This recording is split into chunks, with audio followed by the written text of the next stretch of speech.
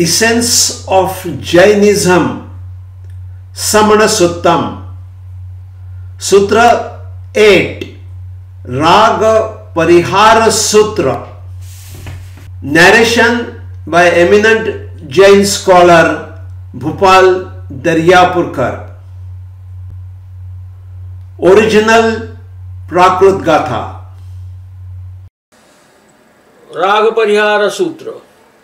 Rago yadoso vyakamaviyam kammam cha mohapabhavam vayanti kammam cha jayi maranasya moolam dukkham cha jayi maranam vayanti navitam kunai amitto suttuviya virahyo sammattovi jam dovi aniggahiya karanti rago yadosoya naya samsaram misuham jai jara marana dukkha gahiyassa jivassa atti jamma tamma mukho adeo tam jai gacchasi gantum tiram bhavasayarassa ghorassa to tava sanjama bhandam suvihiya ginnahi turanto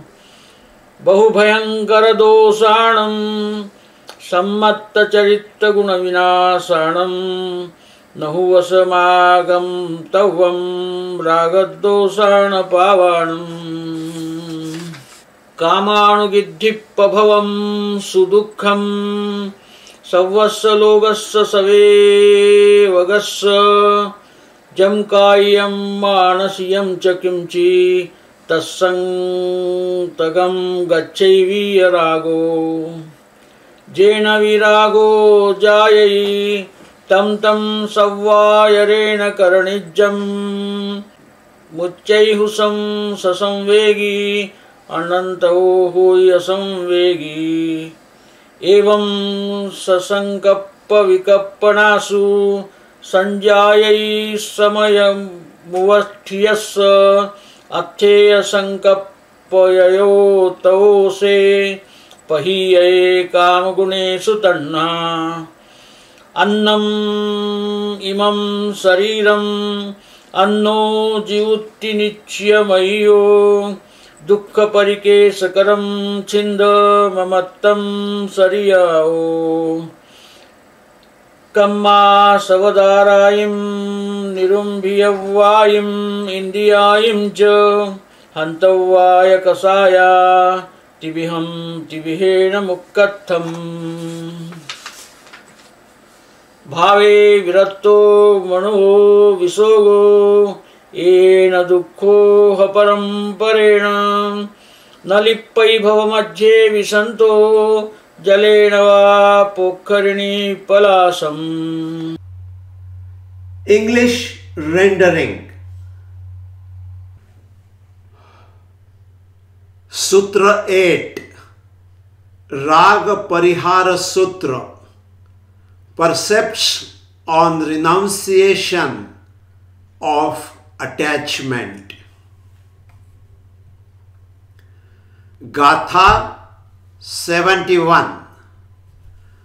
Attachment and aversion and seeds of karma. Karma originates from infatuations. Karma is the root cause of birth and death. Birth and death are said to be source of misery. Gatha 72.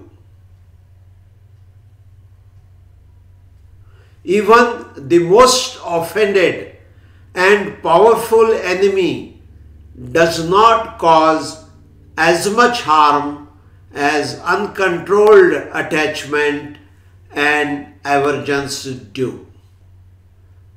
Gatha 7.3. Since living beings caught in the grip of miseries of birth, old age and death have no happiness in this mundane existence. Liberation is therefore worthy of attainment. Gatha 74. If you are desirous of crossing this terrible ocean of mundane existence, O virtuous one, better catch quickly a boat of penance and self-control.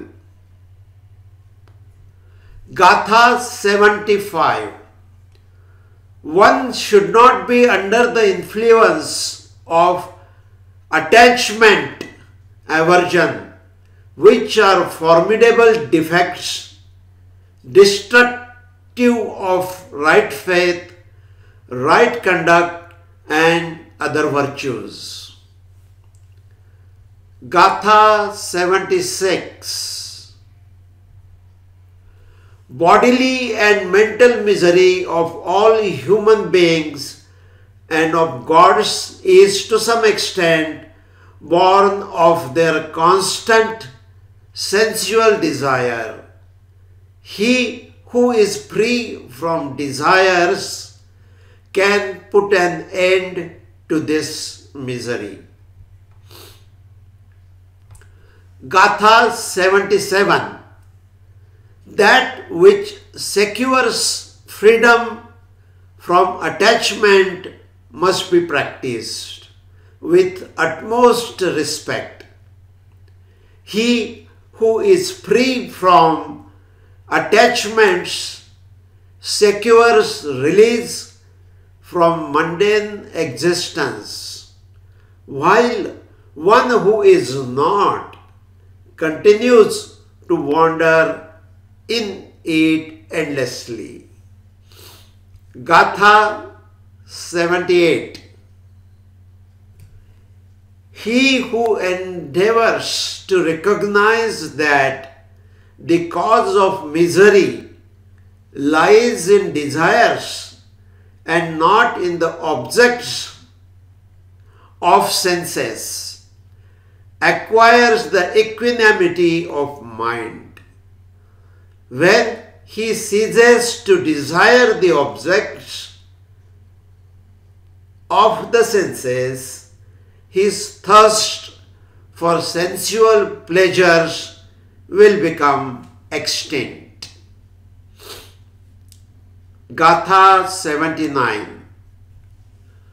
From the real point of view, the body and the soul are distinct from each other. That is why shake off the attachment to the body, because it is the cause of suffering and pain.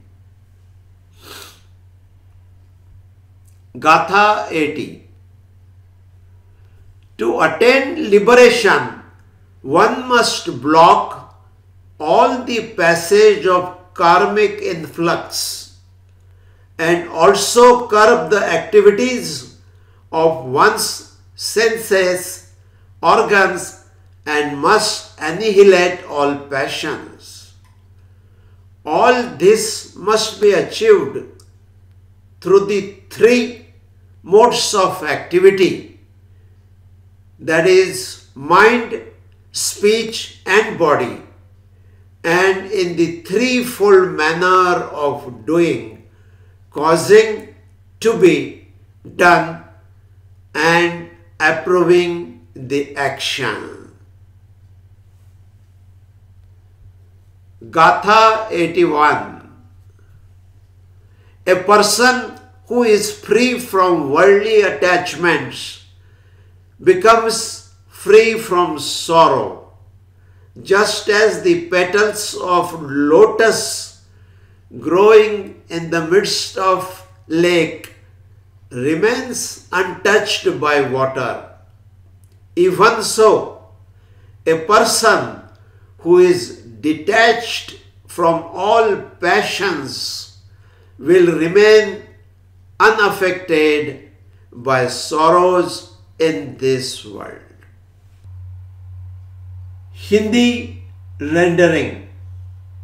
सूत्र 8 राग परिहार सूत्र।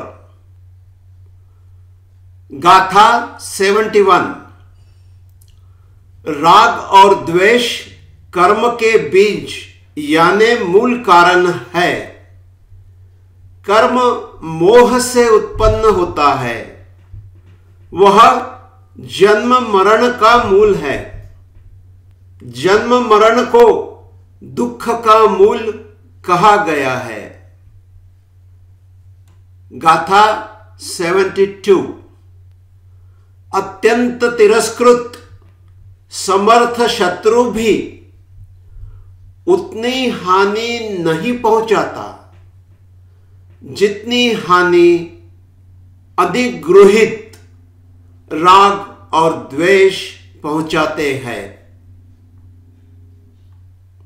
गाथा 73। इस संसार में जन्म जरा और मरण के दुख से ग्रस्त जीव को कोई सुख नहीं है, अतः मोक्ष ही उपादेय है।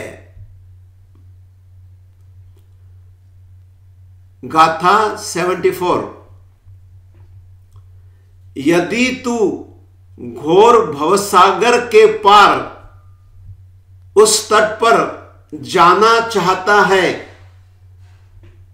तो हे सुविहित शीघ्र ही तप संयम रूपी नौका को ग्रहण कर।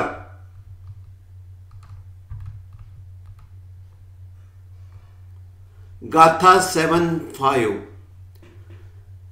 सम्यक्त्व तथा चारित्रादि गुणों के विनाशक अत्यंत भयंकर राग द्वेष रूपी पापों के वश में नहीं होना चाहिए। गाथा 76। सब जीवों का और क्या देवताओं का भी जो कुछ कायिक और मानसिक दुख है वह काम भोगों की सतत अभिलाषा से उत्पन्न होता है। वीतरागी उस दुख का अंत पा जाता है। गाथा 77। जिससे विराग उत्पन्न होता है उसका आदर पूर्वक आचरण करना चाहिए। विरक्त व्यक्ति संसार बंधन से छूट जाता है और आसक्त व्यक्ति का संसार अनंत होता जाता है। गाथा 78। अपने राग द्वेषात्मक संकल्प विकल्प ही सब दोषों के मूल है। जो इस प्रकार के चिंतन में उद्यत होता है तथा इंद्रिय विषय दोषों के मूल नहीं है, इस प्रकार का संकल्प करता है, उसके मन में समता उत्पन्न होती है। उससे उसकी काम गुणों में होने वाली तृष्णा प्रक्षीण हो जाती है।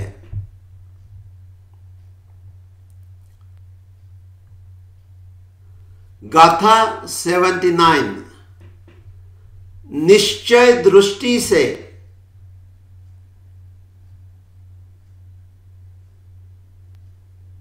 निश्चय दृष्टि के अनुसार शरीर भिन्न है और आत्मा भिन्न है, अतः शरीर के प्रति होने वाले दुखद व क्लेशकर ममत्व का छेदन करो। गाथा 80।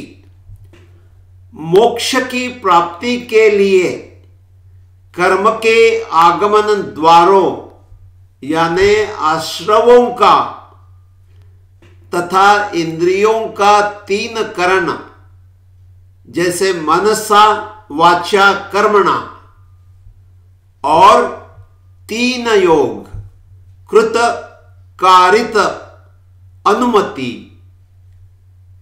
इससे निरोध करो और कषायों का अंत करो। गाथा 81। भाव से विरक्त मनुष्य शोक मुक्त बन जाता है। जैसे कमलिनी का पत्र जल में लिप्त नहीं होता, वैसे ही वह संसार में रहकर भी अनेक दुखों की परंपरा से लिप्त नहीं होता। संस्कृत गाथा। राग परिहार सूत्र, संस्कृत रेंडरिंग।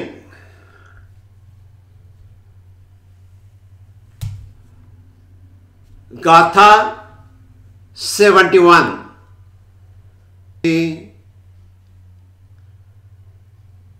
रागश्च द्वेषोऽपि च कर्म बीज कर्म च मोह प्रभव वदन्ति कर्मश्च जाति मरणस्य मूलम् दुःखश्च जाति मरण वदन्ति।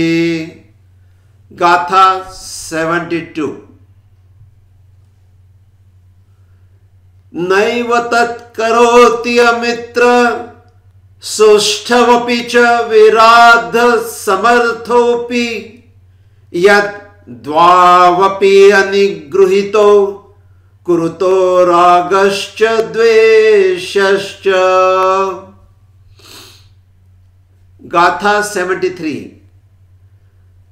न च संसारे सुखं जाति जरा मरण दुःख गृहीतस्य जीवस्यास्ति यस्मात् तस्माद् मोक्ष उपादेयः।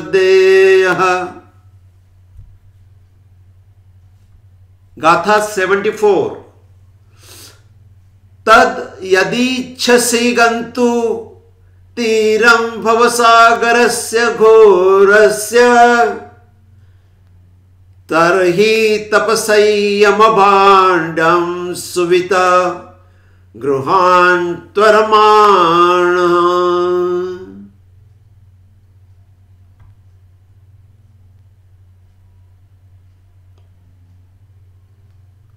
गाथा 75। बहु भयकरण दोषयो सम्यक्त्वा चारित्र गुण विनाशशयो न खलु वशमागन्तव्यो राग द्वेष पयो पापयो।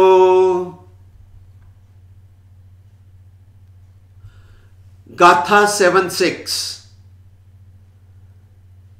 कामानुगृदी प्रभव खलु दुःख सर्वस्य लोकस्य सदेवकस्य यत् कायिक मानसिक च किंचित् तस्यात्मक गच्छन्ति वीतरागः। गाथा 77। येन विरागो जायते ततत् सर्वादरेण करणीयम् मुच्यते एव ससवेग अन्यतंक भवति असवेगी। गाथा 78। एव सकल्प विकल्पनासु सजायते समतोपस्थितस्य अर्थाश्च सकल्पयत्तस्य प्रहीयते कामगुणेषु तृष्णा। गाथा 79। अन्यदित शरीर अन्यो जीव इति निश्चयमतिक दुख परिक्लेश कर छिंधि ममत्व शरीरात्।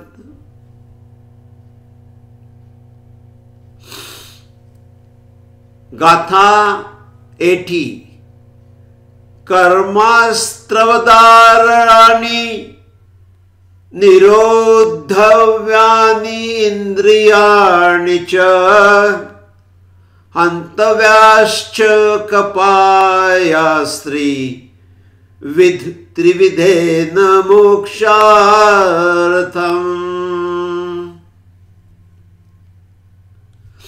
गाथा 81। भावे विरक्तो मनुजो विशोक एतया दुःखोत्परम्परया न लिप्यते भवमध्येऽपि सन् जले नेव पुष्करिणि पलाशम्।